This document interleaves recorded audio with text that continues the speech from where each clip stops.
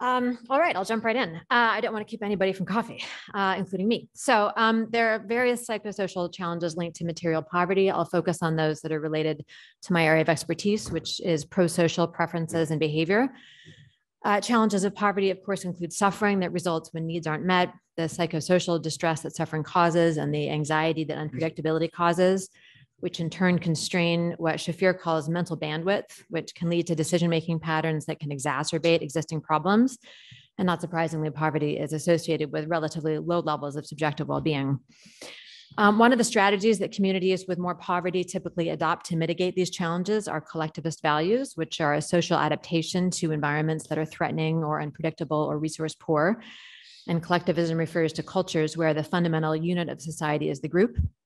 And collectivist cultures reinforce values like loyalty to the group, obedience to authority, and maintenance of religious laws and norms that promote tight social bonds and high group order and cohesion, which are essential to survival in threatening and resource-poor environments. And these social relations tend to be achieved by high levels of informal internal monitoring and sanctioning those who violate group norms. At one point, it was thought that collectivist society's prioritization of collective over individual goals results from values that emphasize cooperation and trust in general. But more recently, the consensus is that's not quite what it is, at least when it comes to what's called general trust, which is the baseline expectation of others' goodwill or benign intent, which can be contrasted with assurance, which is expectations of benign behavior for reasons other than goodwill. Yamagishi's influential theory of trust poses that higher informal monitoring and sanctioning in more collectivist societies creates the assurance or expectation that in-group members will do right. But if you go outside your group and interact with strangers, that sanctioning system's gone. So general trust is low. And indeed, research generally links both poverty and collectivist values to lower levels of general trust and misanthropy. One really interesting case that a previous talk reminded me of is the really interesting changes we've seen in general trust, in particular in China, as levels of wealth and modernization have increased recently. So this is a psychosocial challenge in itself because general trust is an important resource because of how often we have to interact with strangers in contemporary life. Low general trust makes interactions with strangers more stressful and also less likely to be beneficial.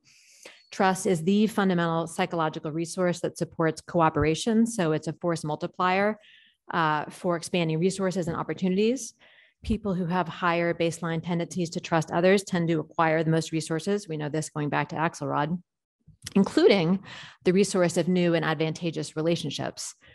Lower levels of general trust can inhibit forming bonds outside of group boundaries. If you distrust outgroup members, you may avoid interacting with them or depending on them. So you don't get the chance to learn that people outside your group can be trustworthy social partners. And this makes low trust itself a psychosocial challenge that should be considered and addressed. This is especially true given that trust is not important just for self-benefiting cooperation, but for other virtues we're focusing on like Caritas and altruism and generosity. Faith in others also promotes these forms of prosociality, and we do generally find more prosociality as we see increasing levels of objective and subjective well-being. You might be thinking, wait a minute, I thought wealth is what inhibits prosociality. Don't I remember a bunch of studies showing that it's wealthier people who are more selfish and less ethical and lower in empathy? This was a line of research most famously done by Paul Piff, who about 12 years ago published several findings that greater subjective and objective status and wealth lead to less empathy, less prosocial behavior, et cetera. There was a really very press-friendly study about how people driving luxury cars are more likely to blow through stop signs, was one example.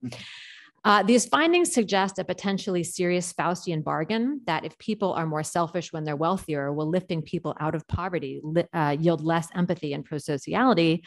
Almost certainly not. In fact, the opposite's likely true. There have been quite a few efforts to replicate Piff's findings that have pretty consistently failed and lots of concerns raised about his methods, which makes sense because his findings always conflicted with the majority of findings across different disciplines using various methods and much larger, more representative samples. Researchers, including me, have consistently found a pretty linear positive relationship between empathy and generosity and ethical decisions and both subjective and objective well-being, which need to be distinguished from greed and traits like humility and narcissism, which are not the same, of course, as objective and subjective well-being. So you do tend to see less prosociality as both objective and subjective well-being decline. But I and others who've published data on these findings know they're not always super welcome, which I understand. My intuition is that this is because, in my experience, people who study and focus on poverty are some of the most compassionate people in the world. And I think there might be a reflexive worry that if we find that people experiencing poverty are not more virtuous, it might be harder to convince people to help them.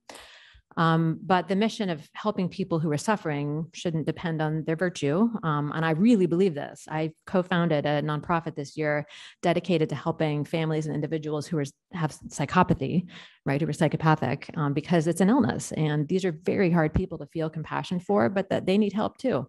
And the world will be better if we do help them. And I also believe that we'll be most likely to be successful in our mission of alleviating the psychosocial challenges of poverty if we understand accurately what those challenges are. Thank you.